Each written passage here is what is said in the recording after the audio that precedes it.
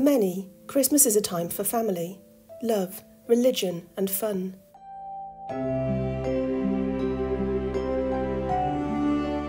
It's steeped in tradition, merriment, the giving of gifts and indulgence. The telling of ghost stories during winter is one such tradition that seems to be fading away. But today, I bring you a selection of ghost stories with a Christmas theme.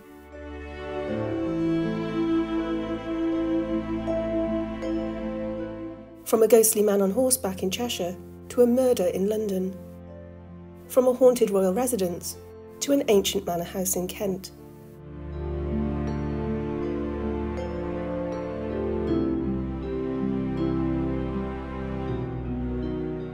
Welcome to the Christmas special.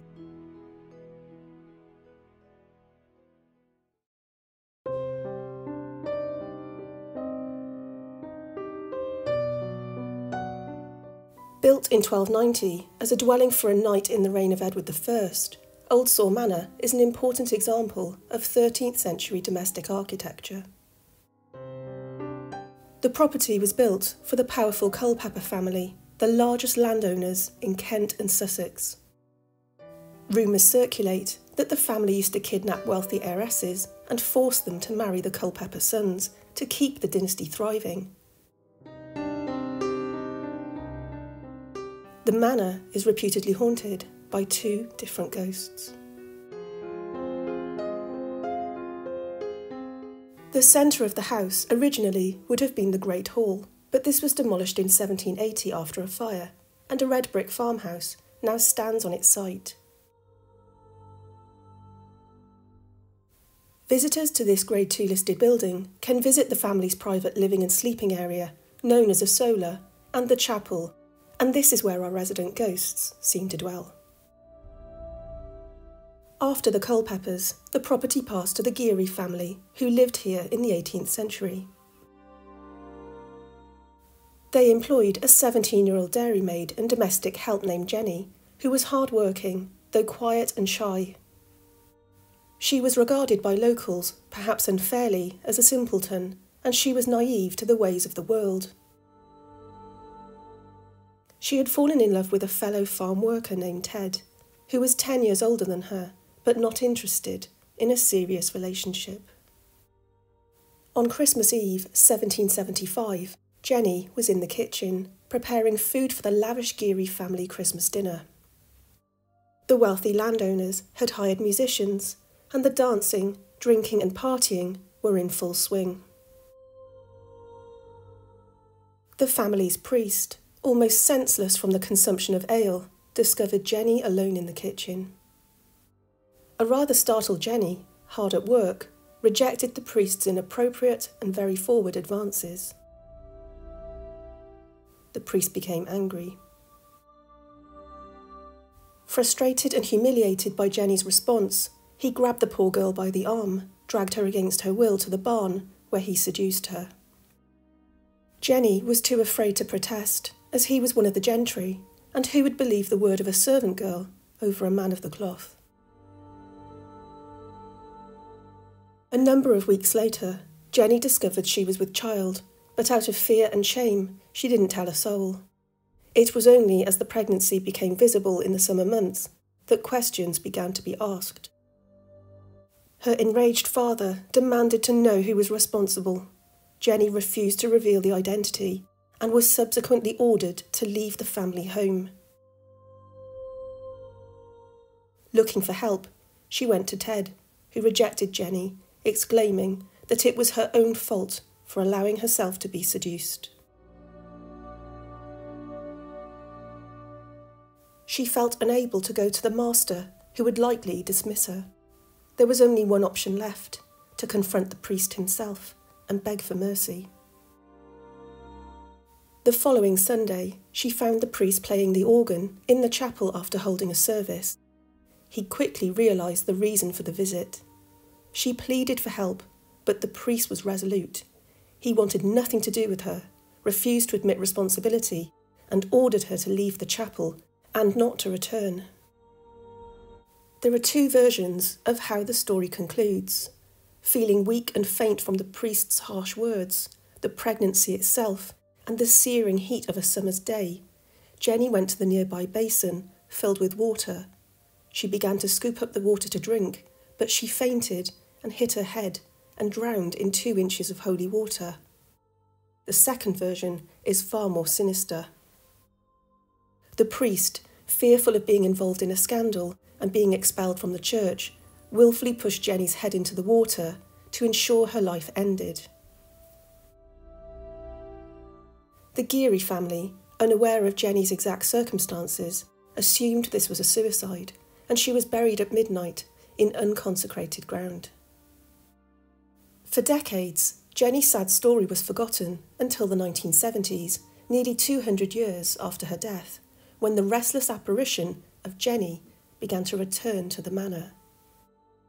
The chapel we see today was being used to store valuable hay and straw. In 1971, an elderly farm labourer was employed to protect the goods when he heard the distinct sounds of a woman's footsteps pacing back and forth over the floor. He had no idea this was the original chapel where Jenny took her last breath. Mysterious lights would appear in the building and then suddenly disappear. Organ music emanated from the empty chapel, and extreme temperature drops were noted by a number of visitors.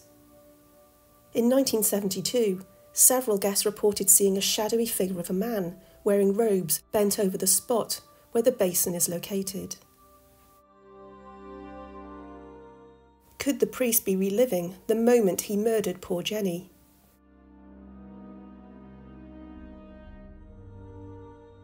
Residents in the red brick farmhouse, built on the foundations of the Great Hall, and unaware of the property's dark past, also inquired separately about the church music they could hear coming from the empty building.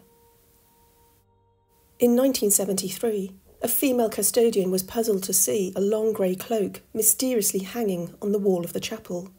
She knew this was not on display ordinarily, and she watched in astonishment as the cloak slowly faded away.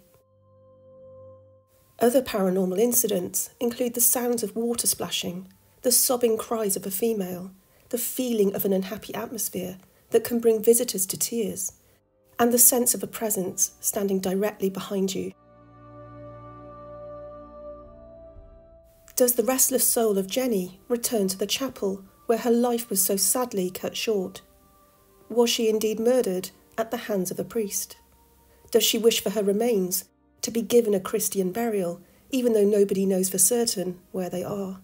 And is it ironic that she returns to the aptly named Old Soar Manor, with the word soar meaning grief in Norman French? What do you think?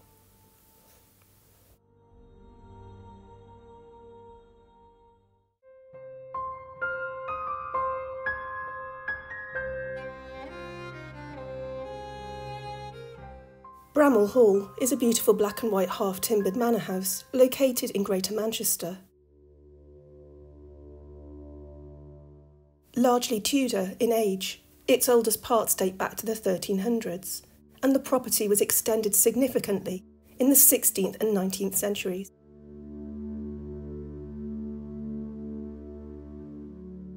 Today the hall is open to the public as a museum, and this Grade 1 listed building is surrounded by 64 acres of magnificent parkland. A number of powerful families have lived and died here over the centuries, and perhaps this is why Bramall Hall is said to be haunted by at least 4 ghosts. The manor was held by the Davenport family for over 500 years. The first William Davenport played a significant role in the final battle of the Wars of the Roses at Bosworth. He was instrumental in gaining the crown for Henry VII, who rewarded him financially. In 1585, the 5th William Davenport inherited Bramall from his father of the same name, and he lived there with his wife Dorothy for over 50 years.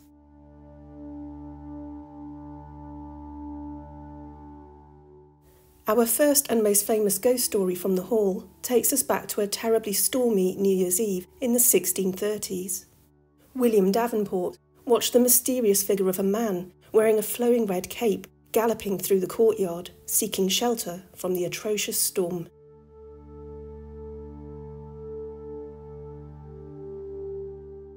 William Davenport, a kind and trustworthy man, invited the stranger in and secured the property from the biting wind. He was welcomed inside, rested, given food and drink, and entertained beside a roaring fire. Davenport offered the man a room for the night, and the weary traveller gratefully accepted his host's kind offer. The following morning, William Davenport was discovered dead, lying on the floor of the medieval Great Hall, and the unknown man in red had disappeared. Although the man vanished from the scene of the crime, people living near to the hall are convinced that to this day, on New Year's Eve, the unmistakable figure of a phantom, his red cloak blowing in the breeze, still gallops towards the hall, on his trusty dark horse. As soon as he begins to approach the hall, he simply vanishes into thin air.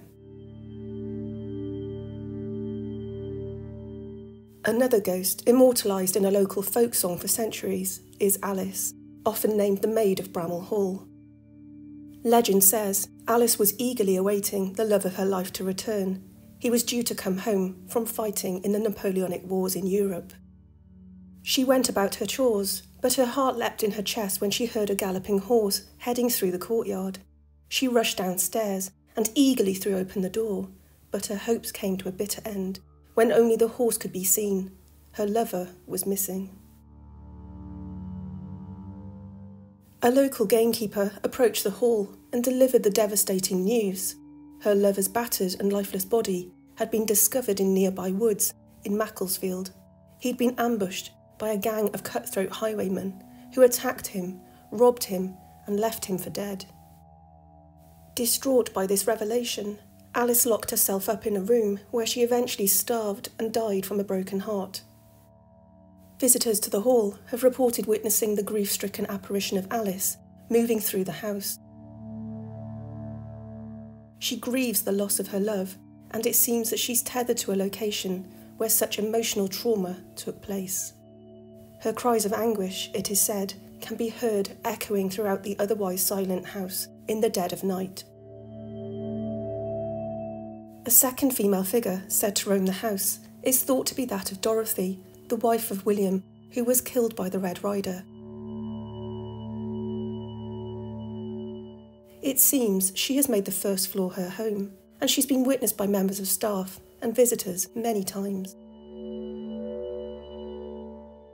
In 1997, a guest was looking around Neville's room by herself when she began to feel rather uneasy.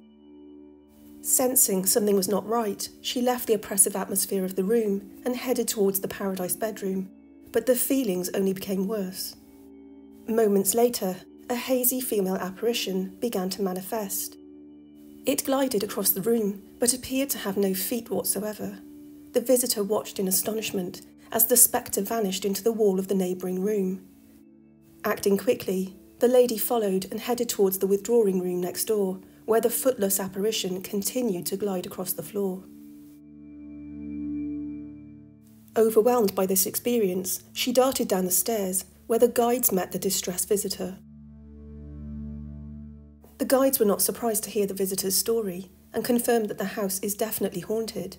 Indeed, they explained that a new floor had been installed in the withdrawing room, and this may explain the apparition's lack of feet.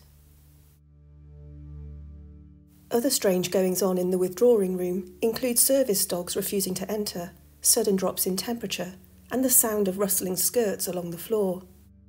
Some have heard a female's voice quietly whisper hello and felt a gentle hand on their shoulder. Perhaps a more disturbing event occurred in the early 2000s, when a carpenter was installing a display case on the wall. As he stood on the top step of his ladder, a jar of nails was snatched from his hand and strewn across the floor of the room. Perhaps Dorothy is not a fan of modern renovations. The grounds of the hall are said to be haunted by the ghost of a little girl who appears to other children, but rarely to adults. She's described as well-dressed, her dark hair neatly tied in ringlets, and she wears a smart blue velvet coat. She peeps out from behind trees, beckons children to play, and occasionally is heard giggling quietly. There are two stories linked to this mysterious little girl, whose nickname is Mary. Some people believe she was walking her puppy in the grounds one winter's day many centuries ago. The puppy gave chase to a rabbit and ran away, leaving the girl upset and concerned. She desperately searched the woods for her beloved puppy, but to no avail. It became dark, the snow set in, but she still continued her desperate plight to find her little dog. That night, she perished in the woods.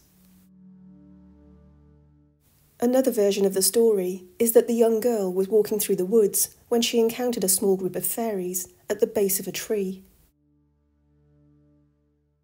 Intrigued by the appearance of these enchanting beings, she heard the sound of beautiful music. One of the fairies opened the door to their tree root realm, and the girl saw fairy folk dancing, a lavish banquet of food, and beautiful flickering candles. What happened next is unknown, but the girl was never seen again. In March 1940, a tragic event occurred in the grounds of the hall. 13-year-old local girl, Shirley May Howson, was visiting the grounds with her friend Maisie Green. Heavy snow had fallen, and a toboggan run had been established in the park. Maisie refused to go on the sledge, stating she thought it was too dangerous. Shirley replied, "Oh, it's all right, I was on yesterday." Shirley headed up the hill and got on her toboggan chest down and head first, but her toboggan veered off the designated course. She tried to steer the toboggan with her feet, but it quickly appeared to be out of control. Shirley crashed head first into a wooden bench, instead of finishing on the frozen lake. She was admitted to Stockport Infirmary, where she was treated for a fractured skull and sight loss in her right eye. She developed pneumonia and meningitis, from which she sadly died.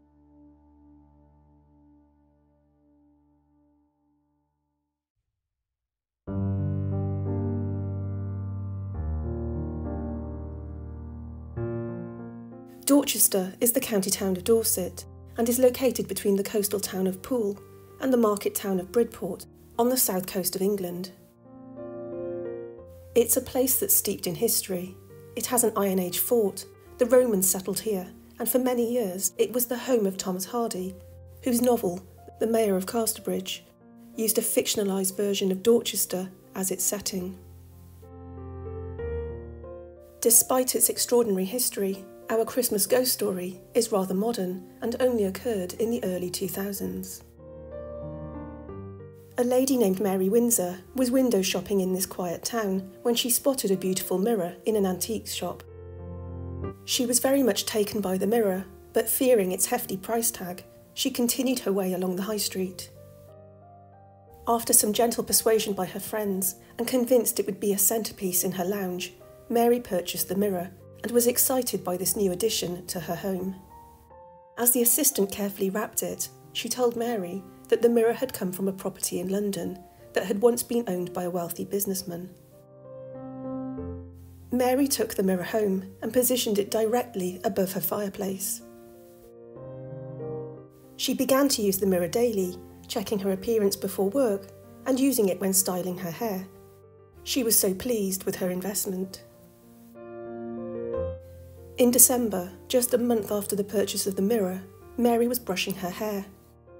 It was coming up to 11 p.m, and she was preparing to retire to bed when she saw a black shape swiftly move behind her in the mirror. It startled Mary, and she jumped with fright. She turned around and was convinced she had an intruder. But there was no one to be seen. She checked the locks and inspected the other rooms in her home. There was nothing out of the ordinary. Feeling a bit anxious, she made her way to bed, but the following morning she gave little thought of the incident of the previous night. That evening, Mary was preparing for a Christmas party. She applied her makeup in the lounge, and as she looked in the mirror, Mary's facial expression began to change. Standing directly behind her, she saw a gentleman, looking sad and with his hand on his head as though in great pain. His face was covered in blood. She turned in astonishment, but there was no one there. As she looked back into the mirror again, a different man stared back at her, evil-looking and with dark eyes. Again, she believed she must have an intruder. Someone had to be in her home. She sat down on her sofa and began to shake. Mary attended the party, but she refused to return to her home. She told her friends what had happened, but they couldn't think of a rational explanation. Mary decided to return to the shop where the same sales assistant was working that day. Feeling rather embarrassed, Mary recounted her strange experiences with the mirror. The sales assistant's response made Mary freeze on the spot. Whilst she didn't know a great deal about the mirror's past, she did know it had been sold as the owner had been killed in a robbery that had gone wrong. The thief had been disturbed, and the owner was struck on the head with a heavy blunt instrument and died not long after. The sales assistant apologised for not relaying the story at the time of purchase, but items from house clearances are common in the antiques business. Who did Mary see in the mirror? Could it be the victim and his murderer? Crestfallen and saddened by the news, Mary went home and took the mirror down. She felt uncomfortable being in its presence, and she sold it not long after. Some people believe that mirrors are portals, others feel they can record energies. Parapsychologist Evelyn Hollow, when talking about a poltergeist incident, explains. In the paranormal world, mirrors are seen as gateways. When someone dies, often people will cover all the mirrors, so their soul or spirit won't get trapped inside the property. In lots of belief systems, mirrors are regarded as coveted objects, so you have to be careful with them, because sometimes they can allow something else to look through. With poltergeist cases, we have to ask, is it something else trying to get through, or something trying to get back? Although this isn't a poltergeist case as such, it begs the question, could the appearance of the apparition have escalated into something far more sinister, a malevolent poltergeist perhaps, that would terrorise Mary in her own home?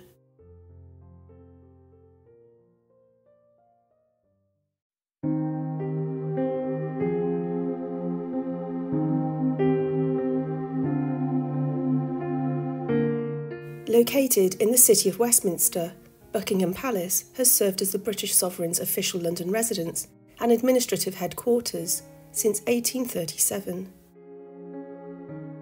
Queen Victoria was the first monarch to reside here. Originally known as Buckingham House, the building at the core of the palace we see today was a large townhouse built for the Duke of Buckingham in 1703.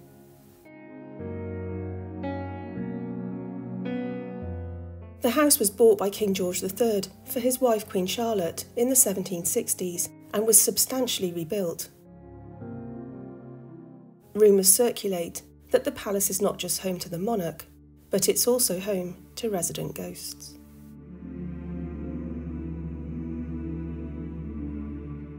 Legend tells of an older building that once stood here, an ancient monastic priory that vanished after the dissolution of the monasteries in the mid-16th century, and of a monk whose ghostly apparition returns to Buckingham Palace to this day.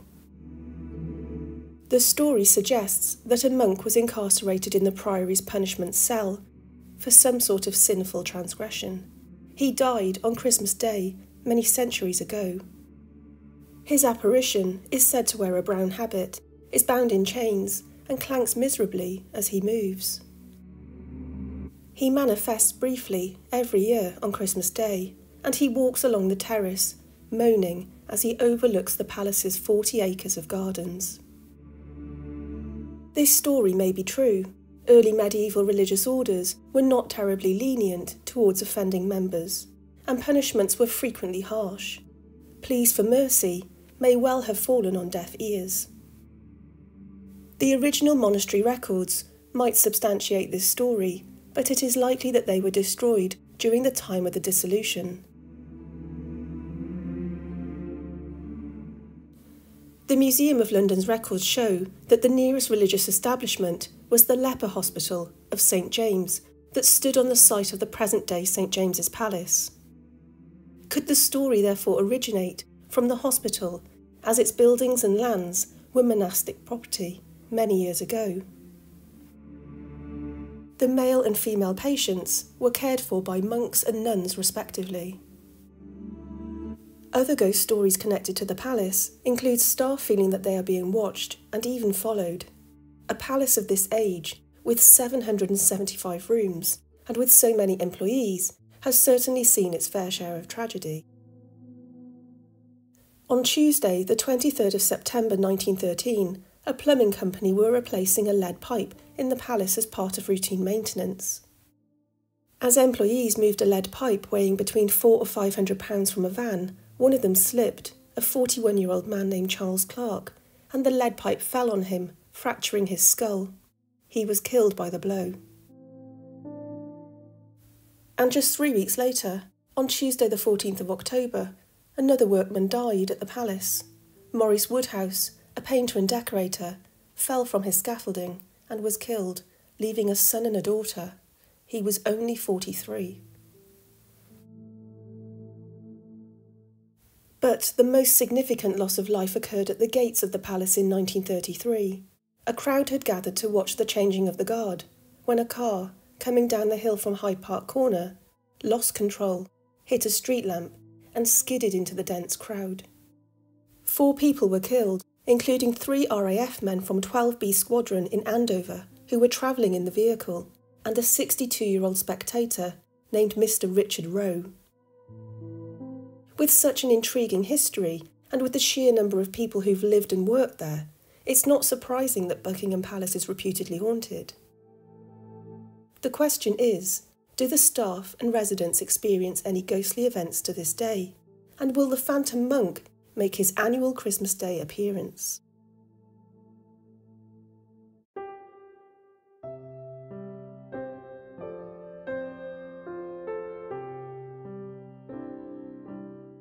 I really hope that you enjoyed these Christmas ghost stories. I will admit that I cheated a bit with the Bramall Hall story, as it was really a New Year's story, but I wanted to include it today. And this postscript is going to be a bit of an extended version, so you might want to get yourself a cup of tea or a piece of Christmas cake or something from your selection box. I've got a cup of Twinings English breakfast tea, so I am all set. I have a number of bits and pieces that I'd like to share with you today, and I've got a really interesting postcard and a very special item that dates back to 1966. But before I cover those things, I would like to just go back to that story of the mirror in Dorchester. I found that story quite creepy, and I thought I'd share with you a story that happened to me when I was about 10 years old.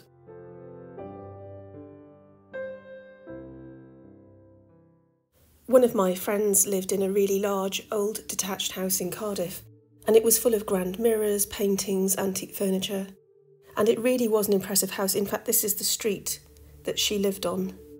It had a proper music room with a great big grand piano and a huge Welsh harp, and it also had a formal dining room that seated about 12 people and a really big oak staircase. And their garden was so big that they had vine trees growing and they would make wine. So they had all these large canvases with family portraits and paintings from generations before. So it was a bit special and quite different, I suppose, for the suburbs of Cardiff. I was at my friend's house one night for a sleepover, and I think there were 4 of us. And just before we went to sleep, my friend's mum came into the bedroom with pillowcases and bed sheets, and she started covering up all the mirrors in the room and on the landing. And it was so strange. It was just like a parent would tuck a child into bed. It seemed ever so routine. And I remember thinking to myself, what is she doing? What is going on? And I said to my friend, what is your mum doing? And she said to me, because I thought this was all a bit weird.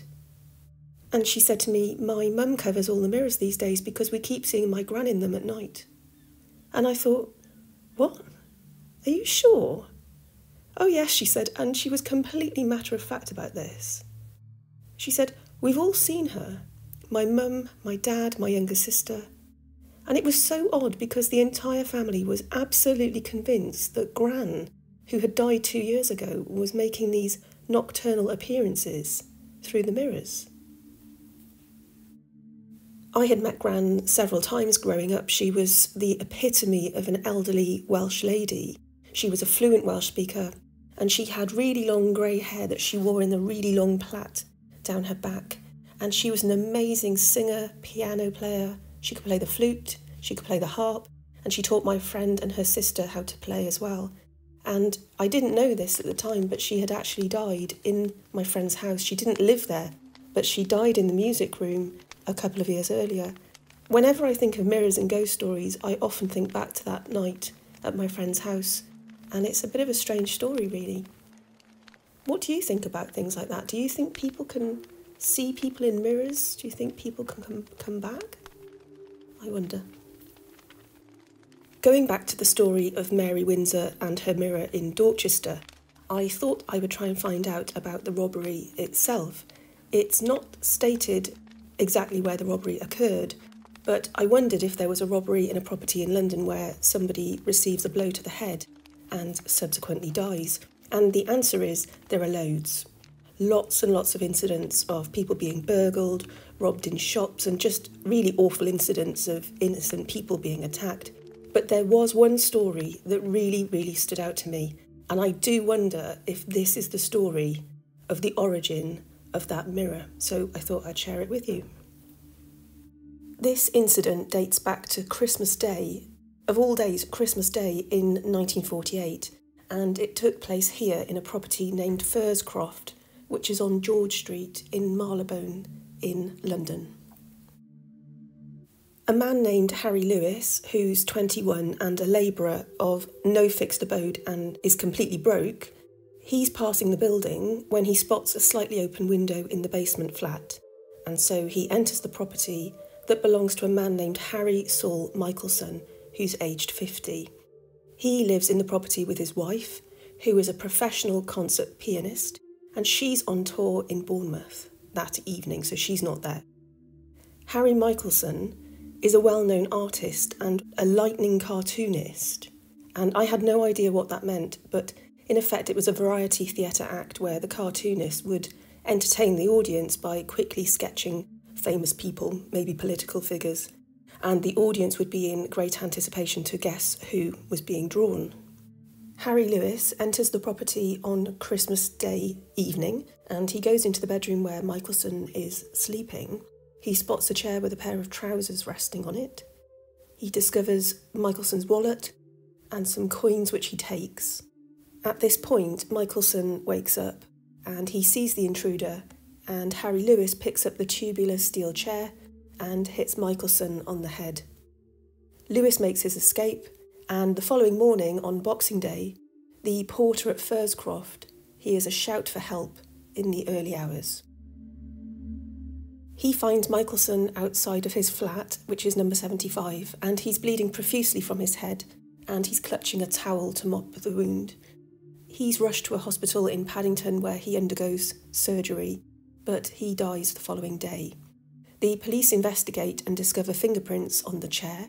They run a check at Scotland Yard and they match 21-year-old Harry Lewis, who is known to the police for theft. And Lewis is arrested on the 18th of January 1849. At his trial at the Old Bailey in February 1949, Lewis's defence put forth the theory that it was the operation that had killed Michelson, not the assault itself. But the jury were not impressed by this and promptly found Lewis guilty, and he was sentenced to death. He was hanged at Pentonville Prison in London on the 21st of April 1949. A sad story really, but when I discovered these incidents happened on Christmas Day, it really gave me the chills, and the house was subsequently cleared and sold, so I don't know where Michelson's wife ended up. But could this be the story linked to the mirror in Dorchester? The descriptions do sound quite similar to what Mary Windsor saw, a man bleeding from the head and an evil-looking man. So, I don't know, what do you think?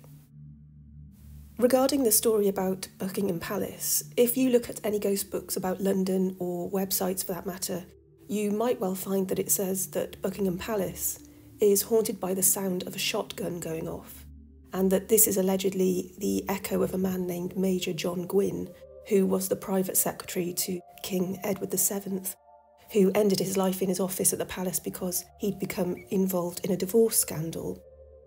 But I can't find anything on this person. I've found loads of records of Major John Gwyn's from the First World War and Second World War, but I can't find anything about Edward VII having a private secretary called Major John Gwyn.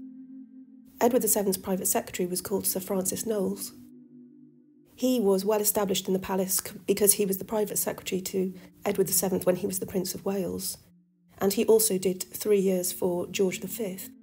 But I cannot find anything about Major John Gwyn being at the palace. Frankly, I've had enough of this tomfoolery, so I've decided to try and solve the mystery myself by taking matters into my own hands. And you are going to think that I've gone a bit mad, and you might be right, but I have written to Buckingham Palace. Whether you support the royal family or not, I respect your thoughts either way, but to me it is simply about the ghost stories. I've explained that I have a YouTube channel, I've asked about ghost sightings at the palace, and I've asked about the mysterious Major John Gwyn, and whether or not there was a member of staff with that name.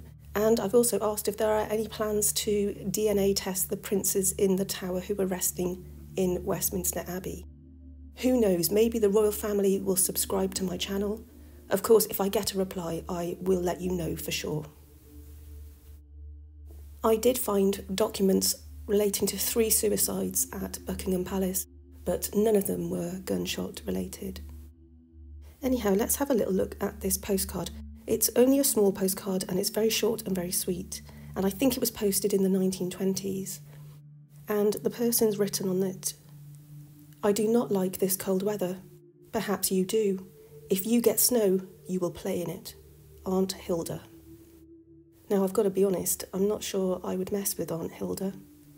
She sounds quite scary, actually. Sweet little postcard, though. And it went to Dutton Manor in Lancashire, which I believe is quite a large estate. And the final thing that I wanted to show you is a very special menu from a very haunted place. This is a menu from the Queen Mary, which is located currently in Long Beach. And this was the menu for Boxing Day, when it did its last Christmas cruise, which was in 1966. And it was a cruise around the Canary Islands in Spain. So I thought you might like to have a little look at the things that you can have. I don't think I've ever had a tongue omelette. Not sure I would actually like one either. Turnips, spinach. I've got to be honest, for Boxing Day, that's an awful lot of food. If you've had Christmas Eve on the Queen Mary and Christmas Day and Boxing Day, you're probably going to go home at least a stone heavier. And that's just the lunch menu. There would probably be a dinner menu in the evening as well. I'd have to sleep for a week if I ate any of that. Anyway, if you were feeling energetic, you could go for a spin on the dance floor of the Queen Mary, and maybe you would dance away to the UK's Christmas #1 in 1966, which was Green Green Grass of Home by fellow Welshman Tom Jones. And on that note, I'm going to leave you to celebrate Christmas with your family. I'd just like to wish you a very Merry Christmas and a Happy New Year. I will say it in Welsh for you, which is Nadolig Llawen, ar y blwyddyn newydd dda, which means Merry Christmas and a Happy New Year. And I would also like to thank you and say diolch yn fawr iawn, which means thank you very much for all your support, your loyalty, your comments, your subscriptions. This channel has really picked up this year. It's been phenomenal. And I'd like to say hwyl fawr, which means goodbye. But just before I do, I need to say one more thing. I need to say pen blwydd hapus to Rob C2212. Happy birthday, Rob. I know you're 37 today. Have a lovely, lovely birthday, and I'll see you all in the new year. Thanks, everybody.